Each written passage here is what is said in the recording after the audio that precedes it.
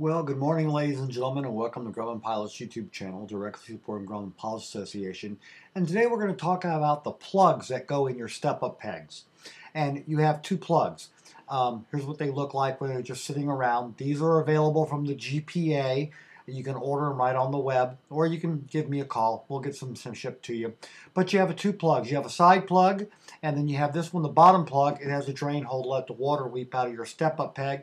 And then there's also the side peg. Now the bottom peg is held in with a rivet, and it's not hard to do it all. And here's a step-up peg with both plugs in it. So we hope you found this useful and informative. Thanks for watching, and have a good day flying your Grumman.